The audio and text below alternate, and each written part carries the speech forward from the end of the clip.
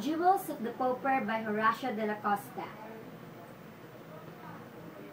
There is a thought that comes to me sometimes as I sit by my window in the evening, listening to the young man's guitar and watching the shadows deepen on the long the hills of my native land. You know, we are a remarkably poor people, poor not only in material goods, but even in the riches of the spirit. I doubt we can claim to possess a truly national literature. No Shakespeare, no Cervantes has yet been born as to touch with immortality, that which is in our landscape, in our customs, in our story, that which is most original, most ourselves. If we must give currency to our thoughts, we are focused to meet them in the coinage of the foreign tongue, for we do not even have a common language. But poor as we are, we yet have something.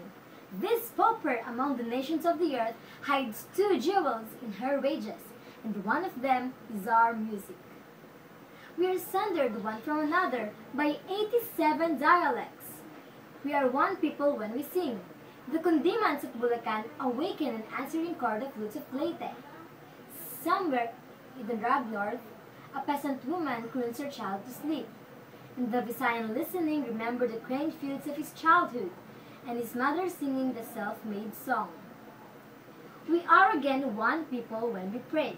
That is our second treasure, our faith. It gives somehow to our little uneventful days a kind of splendor, as though they had been touched by a king. And did you ever notice how they are always mingling, our religion and our music, the harvest and the seed time, the wedding, birth, death, are among us drenched with the fragrance and coolness of music.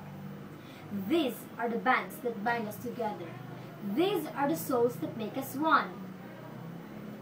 And as long as there remains in these islands one mother to sing Nana's lullaby, one boat to put out to sea with the immemorial rowing song, one priest to stand at the altar and offer God to God. Our nations may be conquered, trampled upon, enslaved, but it cannot perish.